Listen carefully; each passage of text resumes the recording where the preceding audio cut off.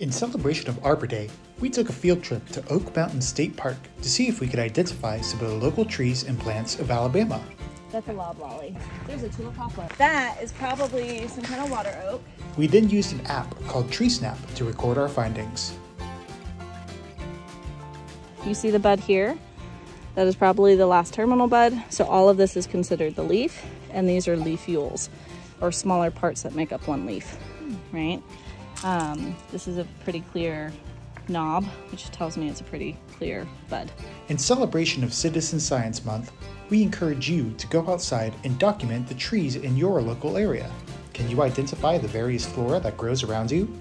And happy Arbor Day from McWane Science Center.